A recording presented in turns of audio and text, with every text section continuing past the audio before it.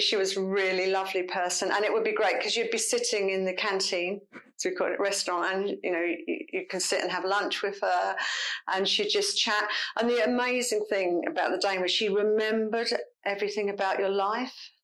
So she was a very personal person, and it didn't matter who you were.